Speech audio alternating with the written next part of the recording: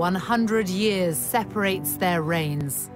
Different eras, different societies, almost different worlds. Two women, Elizabeth and Victoria.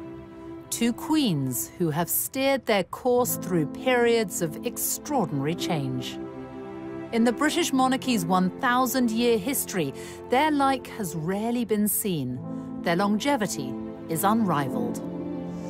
On the 9th of September, Queen Elizabeth II will become the longest reigning monarch in British history. She will break the record set by her great-great-grandmother, Queen Victoria, who was on the throne for 63 years and 7 months. Yet they became monarchs unexpectedly at a young age. Neither Queen Victoria nor Queen Elizabeth were born to be queen, and indeed, there was no great expectation that either of them would be. I think certainly we'll look back and say there's been the biggest changes in society under these two female monarchs. I think history will look back on them both and compare them because it's really so incredibly unique. And both of them symbolize their country, and that's what's so wonderful about monarchy. It is a symbol above politics. But what does it take to be a monarch who defines an era? One who has the power to capture the hearts and minds of people at home and abroad. She's just brilliant. At her age, to be still doing things like this, it is just fantastic. I never really got this whole Queen thing, to be honest. I really didn't. But I've got it now, and I just... Okay, sorry, I posted on Facebook that I've fallen in love with the Queen. As the Queen reaches this milestone, we look at the long reigns of two extraordinary women and ask how they've managed to provide such enduring stability in an ever-changing world.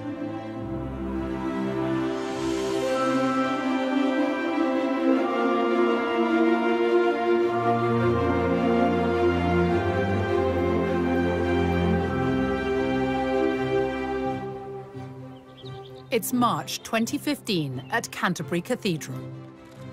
And here she is, Elizabeth II, the face of the modern monarchy. She's here to unveil statues of herself and her husband, Prince Philip. Immortalised in stone next to Queen Victoria and Prince Albert, in this, the year Elizabeth becomes the longest reigning monarch. Nobody expected that. On April the 21st, 1926, a child was born to the Duke and Duchess of York, Elizabeth and Prince Albert, who was the second son of King George V. Elizabeth Alexandra Mary came into this world a princess. Her popular uncle, the Prince of Wales, was next in line to the throne, followed by her father. So no one ever expected that one day Elizabeth would become queen. And she certainly wasn't born in a palace. In fact, she was born right here. On Bruton Street in Mayfair, now a restaurant. A plaque is the only reminder that before the bombings of World War II, Elizabeth's home stood on this site.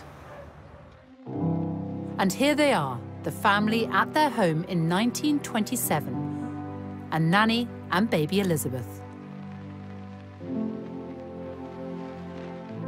The young princess was expected to lead a relatively quiet life away from the full glare of the monarchy, which is just what people thought at the birth of another royal infant. Victoria was born in a palace, Kensington Palace, on May the 24th, 1819. At birth, she was 5th in line to the throne. And even though her mother was fiercely ambitious, no one could have known that Victoria was destined to become queen. She too was raised quietly, away from court, under the care of her strong-willed German mother, Victoria Maria Louisa, the Duchess of Kent. Here she is, Victoria. Victoria herself. Victoria spent her childhood here in Kensington, and she said herself, "I had a very unhappy childhood." And she was also a long way from the throne. No one thought she'd ever come anywhere near it. Basically, when she was born, she was intended to be married into other royal families, a very minor royal, so no one thought anything much of it. By her own account, Victoria was brought up very simply here in a suite of rooms on the first floor of Kensington Palace. It was a privileged but isolated existence. What we do know is that she remembered later on this terrible, oppressive, melancholy childhood. We think it was a little bit more complex than that. In what way?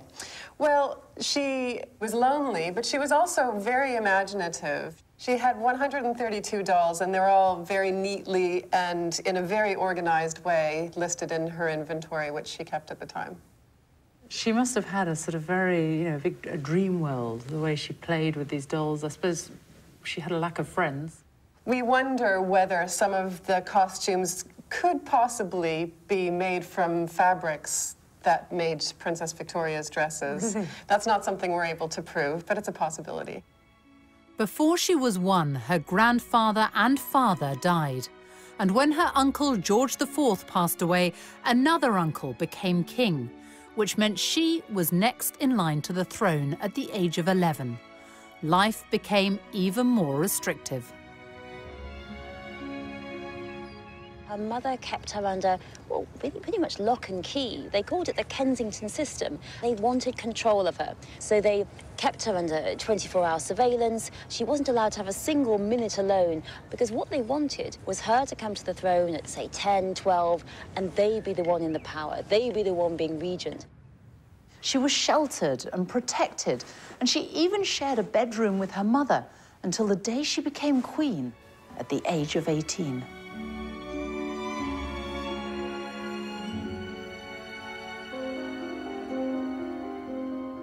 In stark contrast, Elizabeth's early life was happy and carefree. She had the constant companionship of her younger sister, Princess Margaret.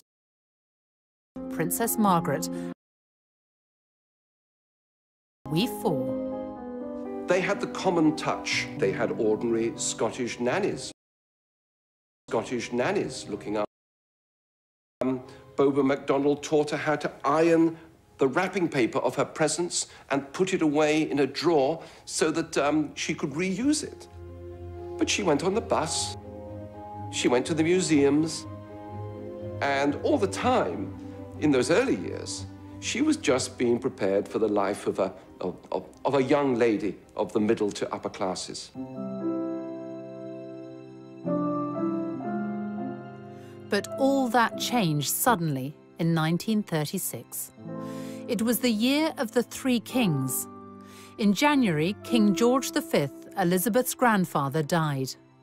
Her uncle took the throne as King Edward VIII, but his reign lasted just 325 days. He abdicated in order to marry the twice-divorced American Wallis Simpson. By December that year, Elizabeth's father was king. Elizabeth moved here to Buckingham Palace with her family at the age of just 10. Her father was now king, and it must have been a huge change for the young princess, who until then had been raised in a more modest family home, albeit in Mayfair. It was 1937, exactly 100 years after Queen Victoria had arrived here at the age of 18. Victoria left Kensington Palace just weeks after becoming queen. Her first requests were for time alone at last away from her mother and a bedroom of her own.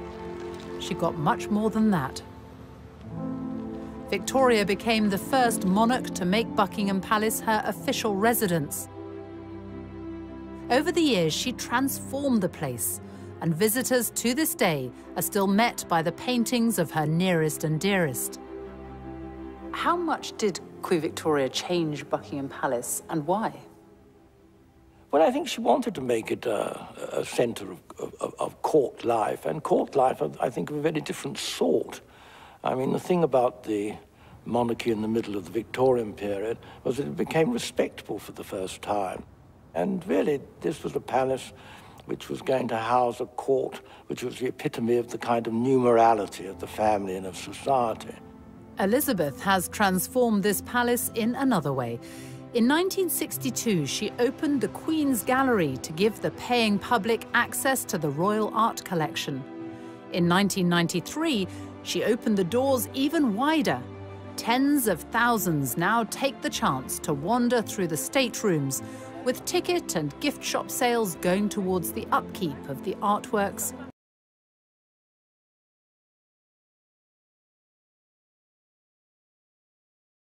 Guests are invited to a reception at Buckingham Palace for the Queen's Award for Enterprise, now in its 50th year. And each guest is greeted personally. It means a huge amount to these businesses. You could be in China, you could be in India and Brazil.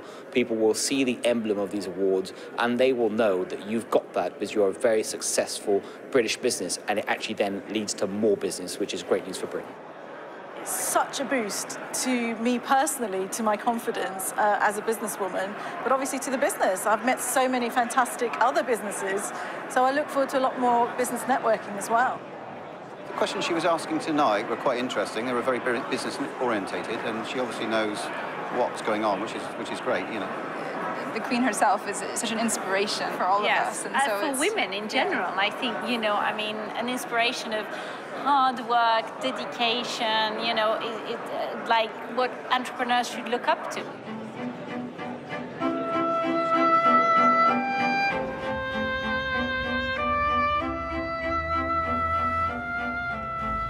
Buckingham Palace, it's such an iconic building. It's hard to imagine that it hasn't always looked like this. But Queen Victoria wanted to extend the palace, and so she sold Brighton Pavilion to pay for it and added on this whole frontage, everything you can see now, including, of course, one of the most famous balconies in the world. Here's Victoria in 1893, first photographed on the balcony. And Elizabeth, her great-great-granddaughter, making her debut as a baby. Across time, the balcony became a sort of rallying point for the nation. No more so than in May 1945, when war in... as Elizabeth stood proudly by him in her uniform.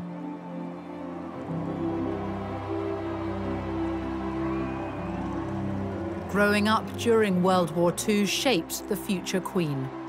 In 1940, she was the teenager who gave this radio broadcast for children forced to evacuate their homes. My sister Margaret Rose and I feel so much for you, as we know from experience what it means to be away from those we love most of all.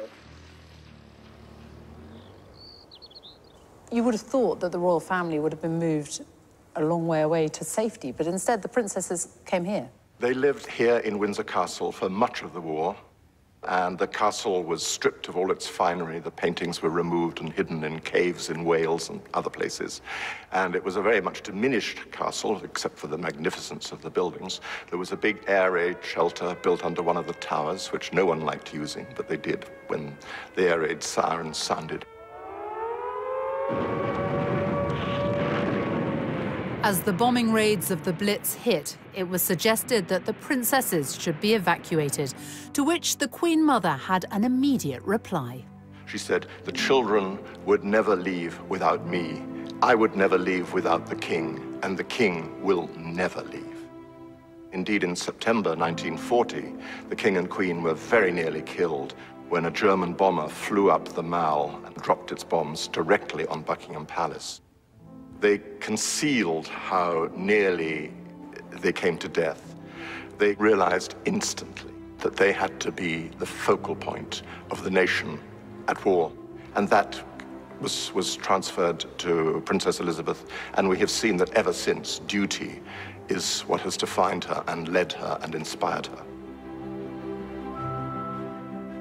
Elizabeth, unlike Victoria, was able to learn the art of being a monarch from her parents.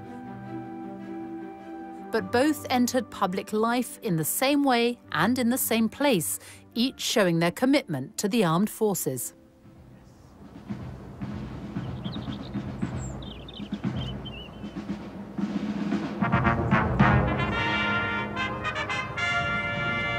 Queen Victoria came here here to Windsor Castle to review her troops for the first time when she was just 18. A century later, Elizabeth, then still a princess, followed in her footsteps on her 16th birthday. It was her first official engagement. The British Grenadiers then marched past Her Royal Highness the Colonel. She's back. It's April 2015. Now 89, the Queen is presenting new colours to the 1st Battalion, the Welsh Guards. She knows the military inside out and played her part in the war effort when she joined the Auxiliary Territorial Service at the age of 18. One of the things she did was to learn how to strip down a truck. And there are famous pictures of her doing so. And she worked with other people who had been called up who were serving from all walks of life.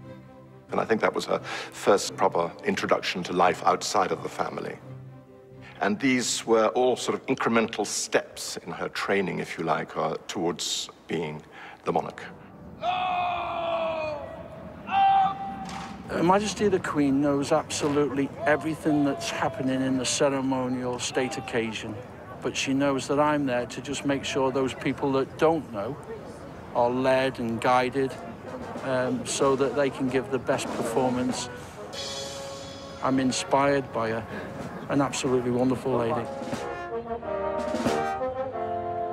I mean, the Queen is what we fight for and fight under for the country, and she's sort of the head of the army and our regiment, so it's extremely special for the boys.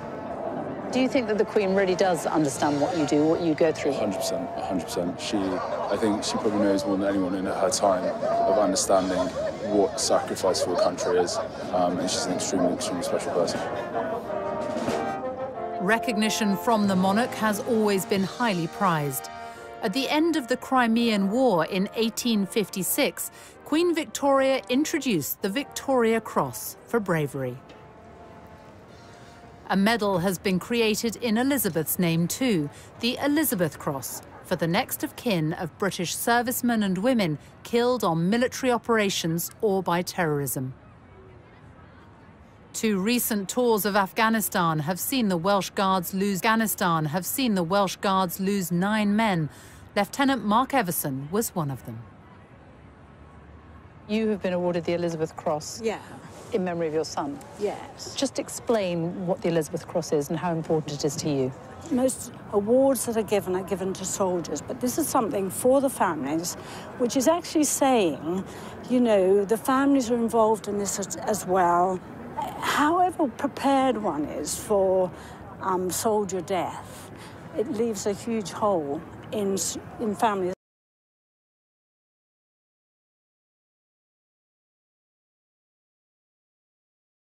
This memory, this little cross signifies that, really. Elizabeth is the daughter, mother and wife of military men. By her side today, as he has been for every step of her reign, is Prince Philip, the Duke of Edinburgh.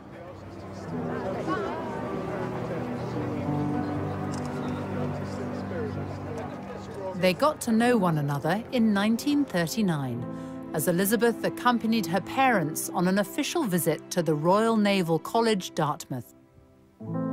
The cadet assigned to show her around was Philip, a prince by birth of Greece and Denmark, also a great-great-grandchild of Victoria's.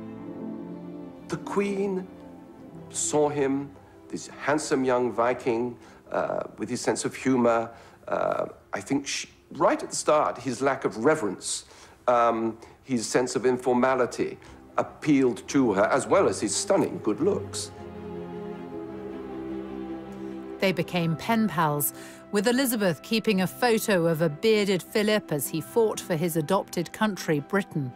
It was a love match. And in 1946, after a holiday at Balmoral, they got engaged, and though secretly, because the King and Queen asked them to postpone the public announcement until the following year. The royal family and Princess Elizabeth's fiancé have permitted these special film studies to be made in response to the rapidly mounting worldwide interest in the forthcoming royal wedding on the 20th of November in Westminster Abbey. I am Alexandra Mary. Take thee, Philip. take thee, Philip, to my wedded husband, to my wedded husband, to have and to hold. They wed when Elizabeth was 21.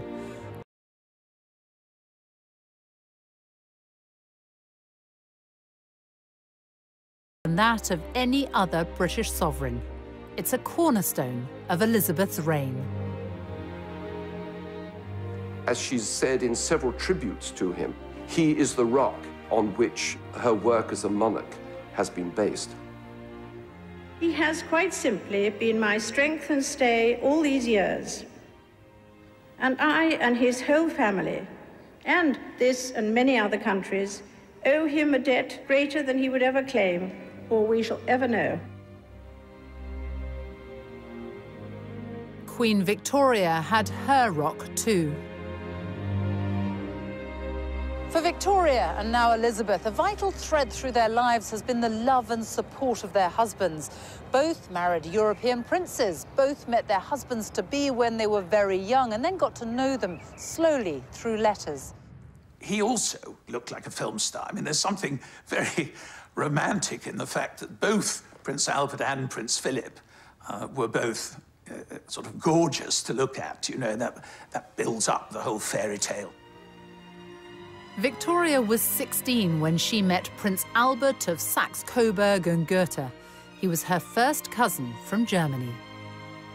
It was determined, more or less, from childhood onwards, that Victoria would marry one of those Coburg children. There were some other candidates for her to marry, but that was the obvious one. And it was her great luck that she fell in love with him, besottedly. It was a real love affair and love match from the beginning. They kept in touch by letters, and she described him as so sensible, so kind, and so good, and so amiable too. She really hadn't had a chance to have anyone to love. She and her mother had been at loggerheads. She had no sister, no friend, no father. So she'd been a very lonely child, and all this passion had really pent up inside her. Obviously, Victoria's wedding to Albert on a grisly February day is essentially a private service. Victoria herself said that she noted every detail. Indeed, she does appear to have noted every detail in her journal afterwards. I think for Victoria, it was a wonderful day in every way. The couple were married in 1840. Victoria was already queen, so she had to propose to him. They went on to have 9 children. Albert brought an experience of the world Victoria had never known. He developed a strong interest in arts and culture and built the Italian gardens in Kensington as a testimony of his love for her.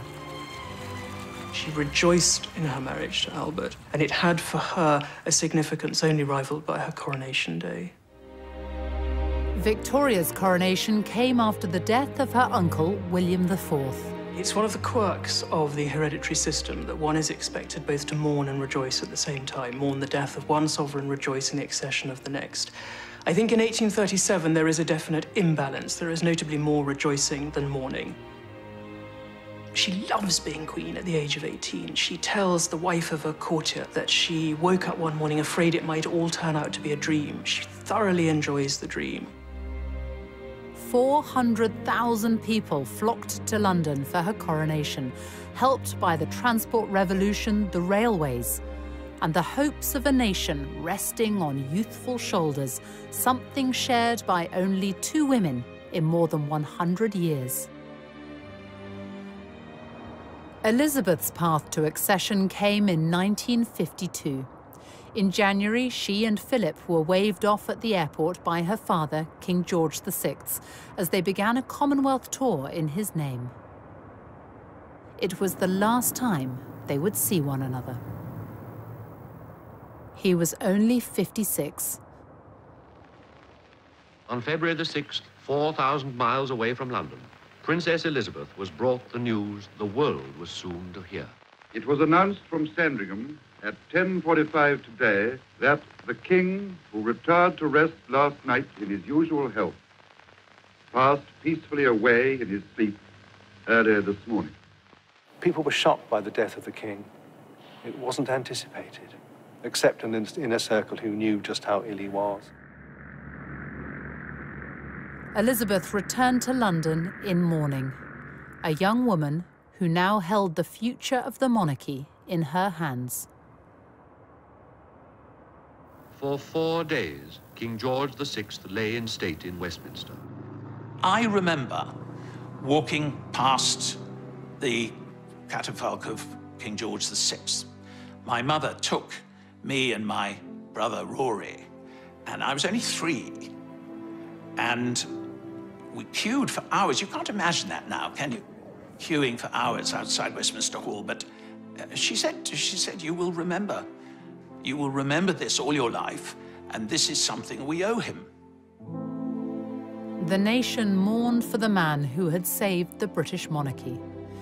He passed on the essential value of duty to his daughter, something his great-grandmother, Victoria, understood well herself.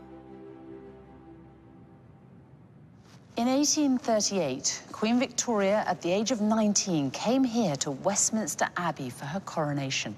Just over a century later, her great-great-granddaughter Elizabeth followed in her footsteps and was crowned right here in the very same place. More than 8,000 people packed the Abbey that day, and millions were watching on the television around the world.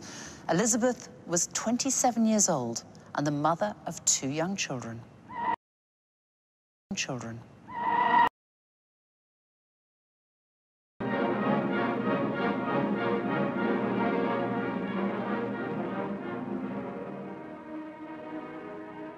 How was Elizabeth received at the coronation?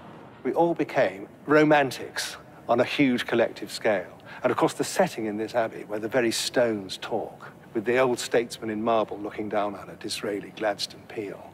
We were right in the middle of this wonderful combination, which the Brits pride themselves on, or did, of juxtaposing tradition and modernity and making the two work together. But above all, the young woman sitting just over there.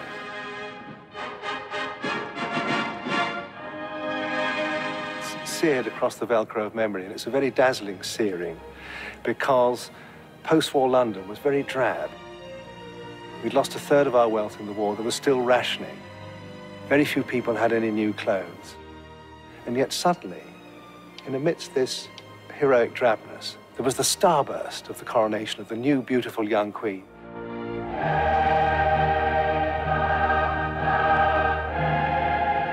I remember it. I was on Victoria Embankment, and it was a kind of magic moment when the great golden coach went by, and then this smiling figure.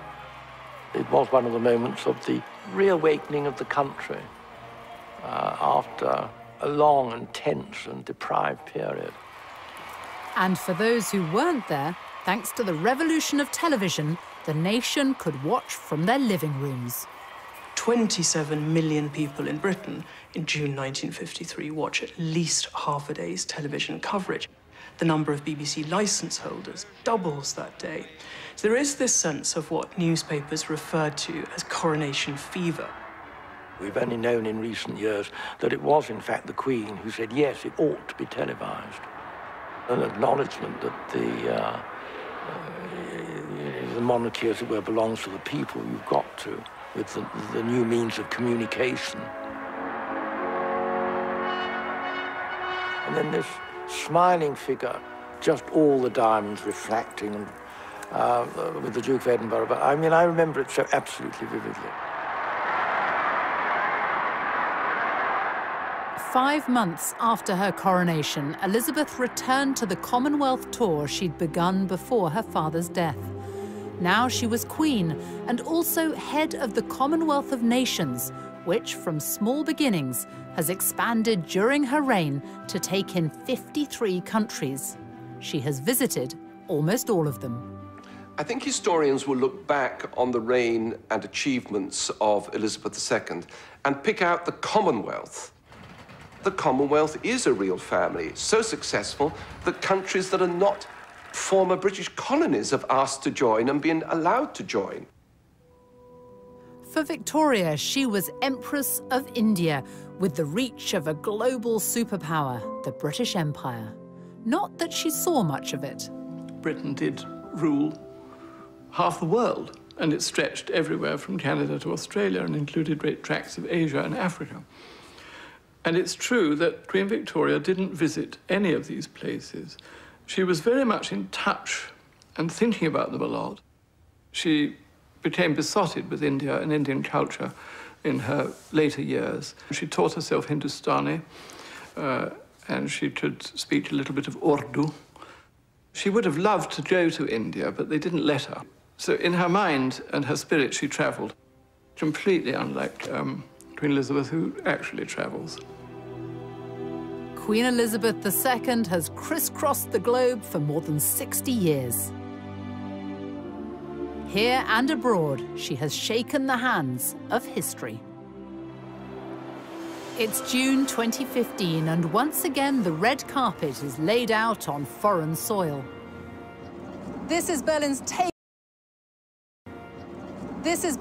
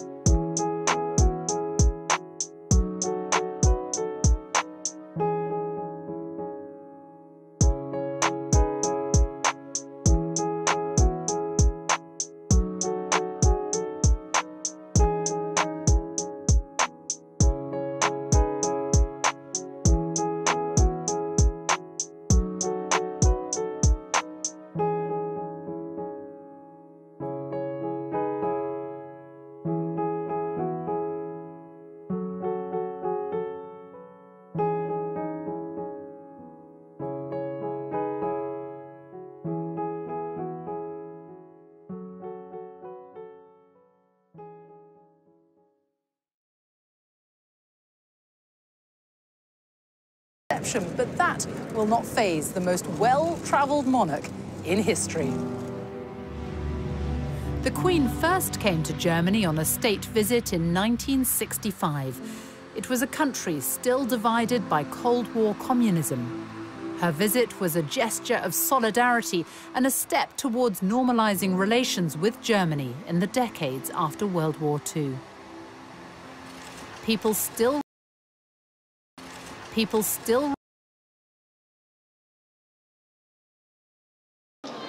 For my husband and me, it is a deeply moving experience to be with you here in this courageous and famous city.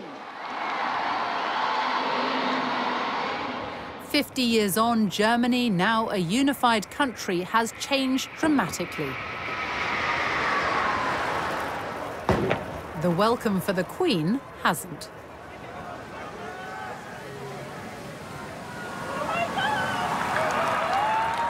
Wherever the Queen goes, she brings with her a sense of occasion, and there's been real excitement here in Germany in the run-up to this visit. She's on every front page today, and the papers are full of what to do, what to wear if you meet her.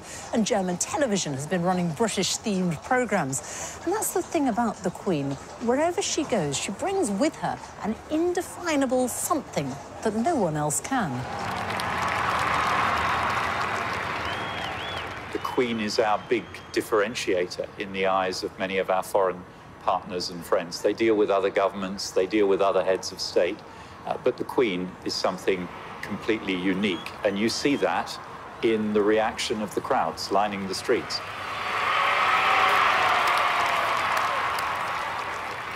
Two of the most powerful women in the world, one a monarch, the other the German Chancellor, who has been dubbed the Queen of Europe, and the German Chancellor, who has been dubbed the Queen of Europe.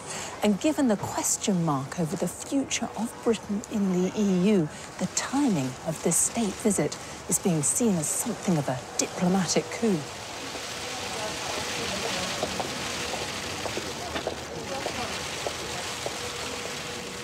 I think for many people, for many different reasons, this is a very important visit, a very important moment, and it brings Britain and Germany closer together at a time which is, for us, actually very important for there to be good and close relationships.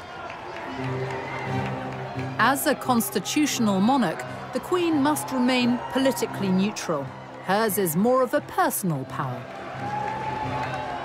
Arriving at the state banquet, she is wearing Queen Victoria's rubies as she delivers words echoing a lifetime of experience. We know that division in Europe is dangerous and that we must guard against it in the West as well as in the east of our continent. That remains a common endeavour. Flying the flag for the United Kingdom at the British ambassador's residence in Berlin.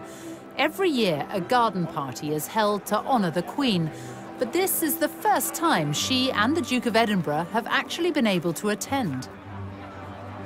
The interest in Germany in the Queen is already big. People have been thinking about the institution of the monarchy and about the overall relationship between Germany and the United Kingdom. In diplomatic speak, we'd call it soft power. It's what the Queen stands for. It's the values that she embodies. And that has deep impact. There's all those disputes we do have at the moment in Europe about Britain and Europe and the rest of the world. So it's important that we do have this unifying personality. She's there and she stands for something and a value that is not changing. And so it's like an authority. You know, all the emotions here at this garden party that show that there's a very strong belief in Germany that please stay in the EU, we need you. Very smiley and talkative, actually. Yeah, and I never really got this whole Queen thing, to be honest. I really didn't. But I've got it now. And I just, okay, sorry, I posted on Facebook that I've fallen in love with the Queen.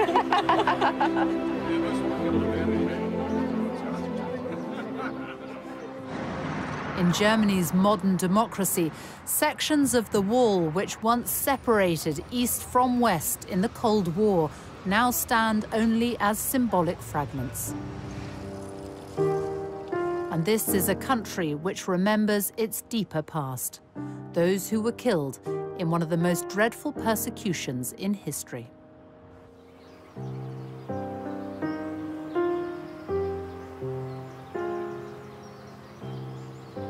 70 years ago, British forces liberated this camp, and they discovered, much to their horror, that on this very soil, tens of thousands of people had died in a most horrific fashion.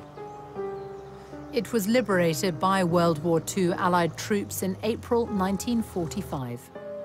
70 years later, it is the Queen's request that she and the Duke of Edinburgh end their German state visit by paying their respects at the site of the Bergen-Belsen concentration camp. And for some, the memories are very personal. To me, it was just one huge horror story. How any human beings could treat other human beings in this way. Just incredible. I don't think there was a sort of screaming of joy because everybody thought we must be dreaming. We hear an English voice. What, you know, that wasn't what we were preparing us for. We were preparing us to die.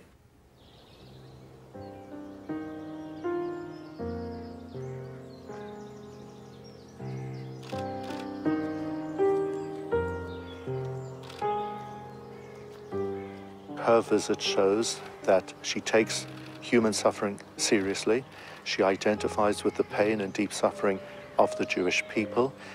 And together with so many other people, she's absolutely determined to guarantee that the horrors that took place here in Belsen will never happen anywhere else again.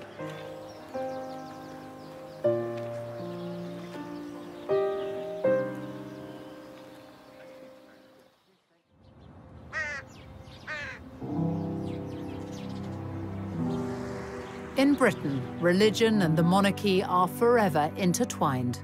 Since King Henry VIII famously separated the English church from Rome, every monarch has become defender of the faith and head of the Church of England. Victoria. She was devout, outspoken on church matters. She even wrote about her views on sermons in her diaries.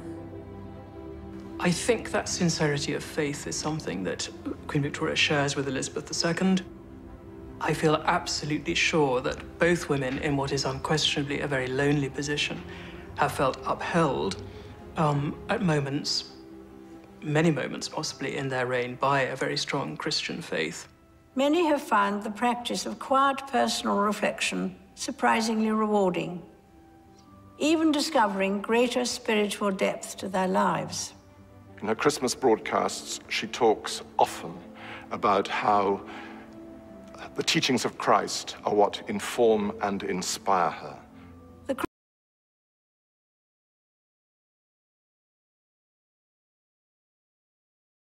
Feet very firmly on the ground, but spiritually, she's got this dimension in which her personal faith is linked to her duty as a monarch. And each monarch also has formal duties in relation to the government of the day. It was during Victoria's reign that political power moved away from the sovereign, but she still kept a keen interest in the details of political life, as does Queen Elizabeth, who at the start of her reign decided to change the monarch's regular meetings with the Prime Minister into a weekly affair, the audience. When Parliament sits, the Prime Minister arrives for their regular meeting, where the Queen has what's been described as the right to be consulted,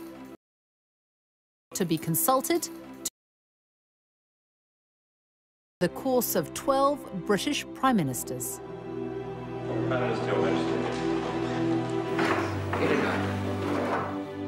Her first PM was Winston Churchill, who'd known Elizabeth since she was a child and was the only elected member of Parliament under both Victoria and Elizabeth. Well, Churchill was in love with her. There's no other way of putting it. One member of his private office said that he was dotty about her and felt very protective of her and wanted to ease her into the duties of monarchy. And she receives the red boxes daily, containing cabinet and foreign and Commonwealth papers. She's been terribly well informed. When you think about it, the first weekly intelligence summary she got from the Joint Intelligence Committee in February 1952 would have had at least a section on it, I'm sure, of Stalin's capabilities and military intentions. Can you imagine it? The long reigns of Elizabeth and Victoria mean they have had to steer their way through periods of extraordinary change. Queen Victoria's reign saw the Industrial Revolution, economic progress, and the growth of the British Empire. Scores of grand buildings went up during the Victorian age, many of which are still with us today, like this one, the Victoria and Albert Museum. It houses one of the largest collections of decorative art and design in the world.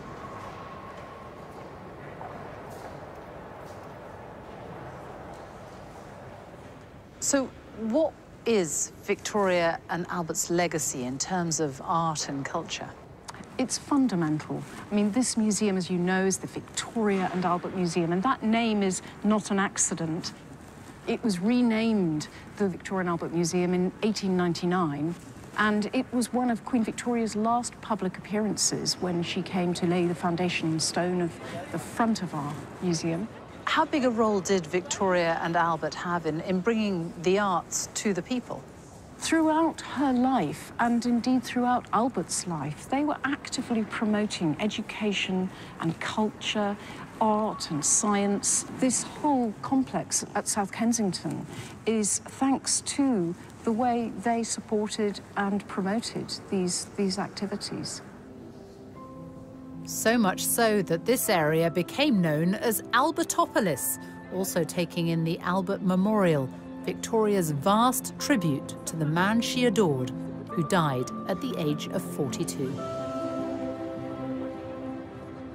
The great expansion seen in the Victorian age has not been repeated during Elizabeth's reign. Instead, there have been huge leaps in science, technology, medicine, even space travel, and far greater freedom and tolerance.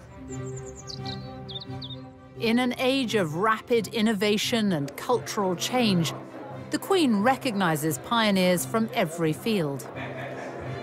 At Windsor Castle, she has a gathering of the holders of the Order of Merit. It's a celebration of the elite from music, art, medicine, astronomy, architecture, theatre. Queen Victoria may have been the first monarch to try the telephone with none other than the inventor Alexander Graham Bell. But it was Elizabeth who, in 1958, made the first direct-dialed long-distance telephone call. This is the Queen speaking from Bristol. Good afternoon, Lord Provost. Good afternoon, Your Majesty. She was the first British monarch to send an email in 1976 and has a Twitter, Facebook, YouTube and Flickr account in her name.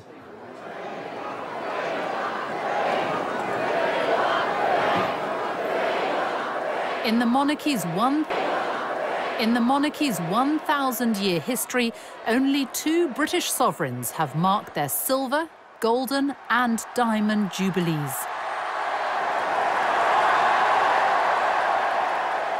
Victoria and Elizabeth.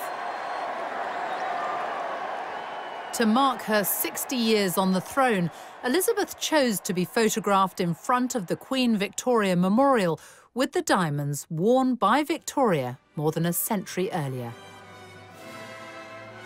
And if a Jubilee celebration is a test of popularity, it's one the Queen easily passed. Hundreds of thousands turned out to celebrate. Her speech that year seemed to recognise her unique place in the world. I have been privileged to witness some of that history, and with the support of my family, rededicate myself to the service of our great country and its people, now and in the years to come. Pepper! Pepper! Pepper!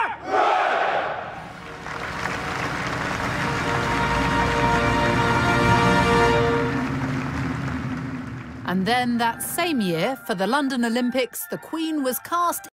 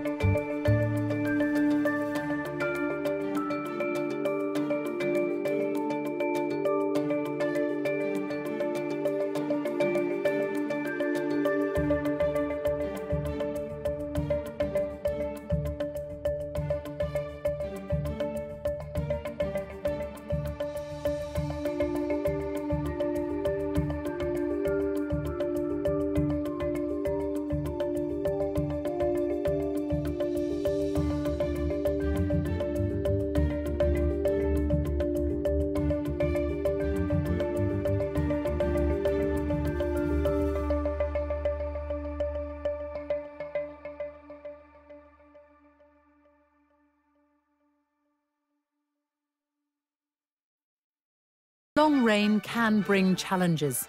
Unlike Elizabeth, Victoria had to spend almost 4 decades without her beloved husband by her side. Queen Victoria did flack after the death of Prince Albert, not for the rest of her reign, as some people mistakenly think. It was really for about 10 years that she was much more in retirement, and she worked all the way through it. I mean, there's a fantasy that she was just lying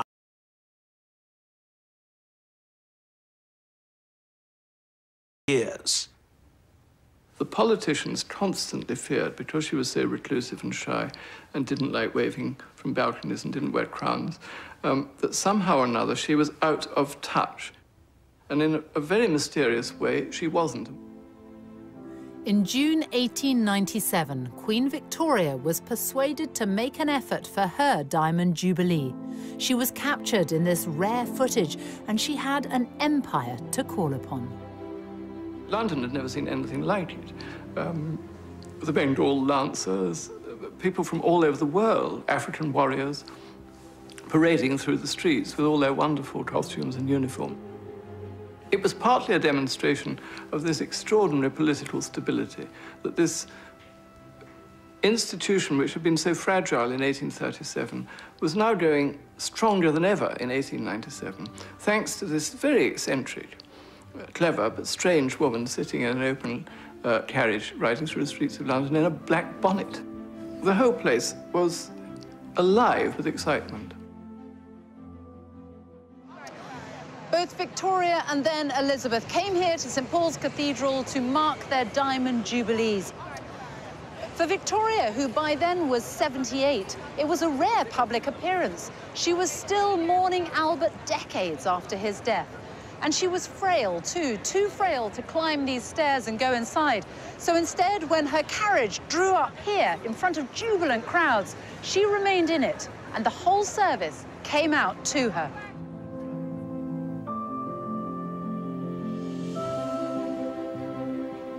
But we do know what Queen Victoria thought about her Diamond Jubilee. She wrote about it in her journals, and just a few years ago, Queen Elizabeth had them all put online.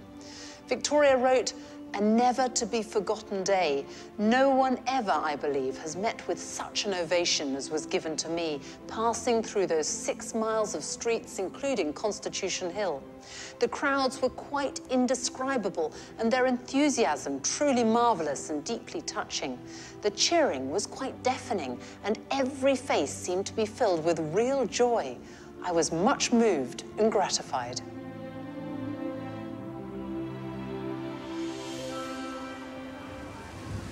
As well as being visible, the monarch must connect with every part of the United Kingdom. Today, the Queen, a direct descendant of Mary Stuart, Queen of Scots, arrives in Edinburgh for Holyrood Week. It starts with the ancient ceremony of the Keys, unchanged since Victoria's time. Well, it's a very significant process because it's the presentation of the city's keys to the monarch. But also, you know, for people of the city, it's a meaningful event because it's about the Queen's authority in the city. It's also about a welcome for garden party guests in the spectacular grounds of the palace. Royal garden parties were introduced by Victoria at Buckingham Palace in the 1860s and brought here to Scotland by Elizabeth's grandfather, George V. This is the Queen attending as a child. 8,000 people have been invited to this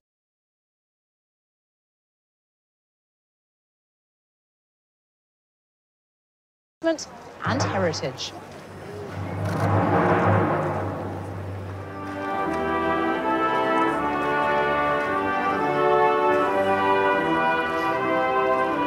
Just brilliant.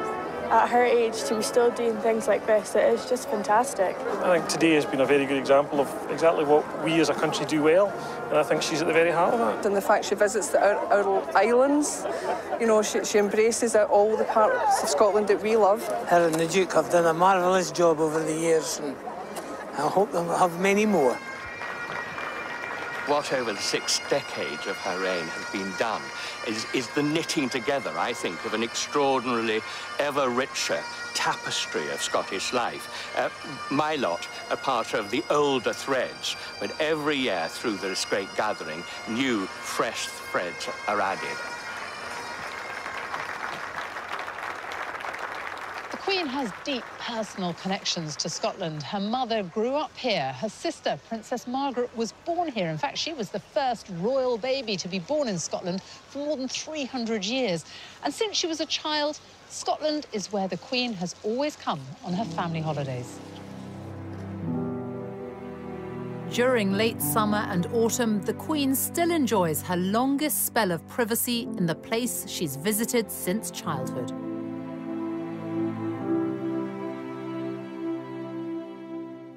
It's a tradition started by Victoria, who in her 20s was only the second reigning British monarch to venture north of the border since the days of Charles I.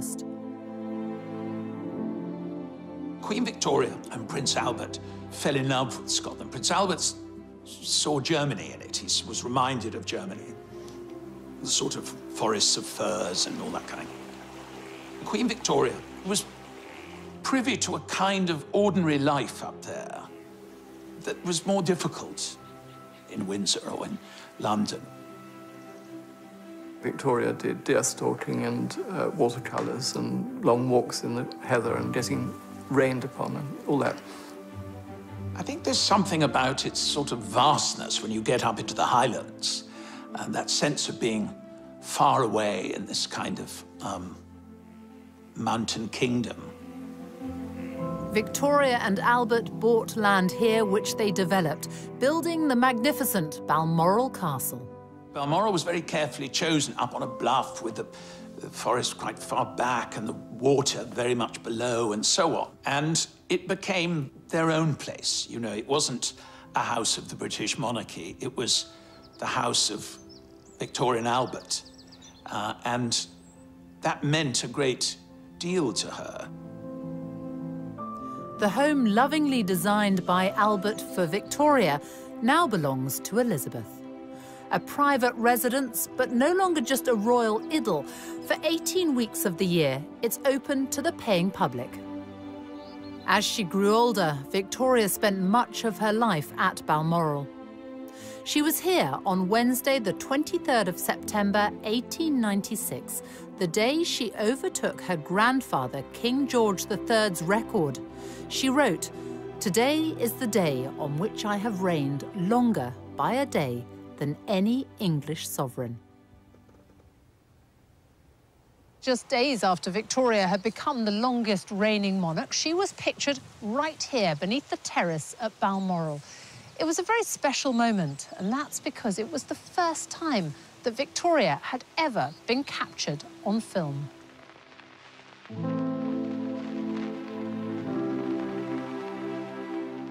Here she is, surrounded by dogs, children and grandchildren.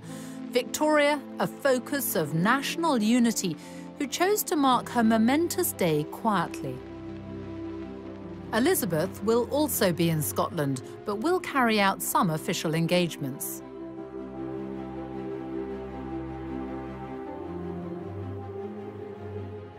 This is where Queen Victoria was on the day that she became the longest reigning monarch in British history. And this is also where her great-great-granddaughter, Queen Elizabeth, will be when she passes that record on the evening of Wednesday, September the 9th. She will have been on the throne for 23,226 days. There'll be no fuss, no grand celebration. It's business as usual, we're told. But all the same, it is a remarkable achievement and something none of us will ever again see in our lifetime.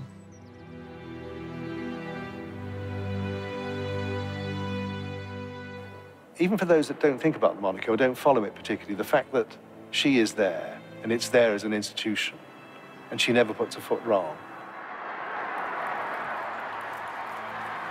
I don't think we should withhold our gratitude to both women for keeping this institution, which I think many people cherish, in spite of all the jokes they make about it. By being inscrutable, untouchable, unfashionable, and unfaddish, the Queen remains a concept that all people potentially can connect with. And I think that's a very important and valuable aspect of our national life. And she simply is always out there meeting people, speaking to people, and very much identifying herself with the whole population, not just one certain group of it. Politicians come and go when they talk about the big society. The Queen and the royal family have practiced it and continue to practice it in all sorts of ways. And that stems totally from the sense of duty and religious convictions of Elizabeth II. This is a great country, and one of the reasons it's great is because we have had this continuity of kings and queens for so many centuries, and this queen is probably going to be seen as one of the greatest of all. I think what she has done is she has made us all believe again in the viability of the institution she represents. And to me, that's a great achievement. I declare before you all that my whole life, whether it be long or short, shall be devoted to your service and to the service of our great imperial family to which we all belong. That I shall not have strength to carry out this resolution alone unless you join in it with me, as I now invite you to do. I know that your support will be unfailingly given. God help me to make good my vow, and God bless all of you who are willing to share in it.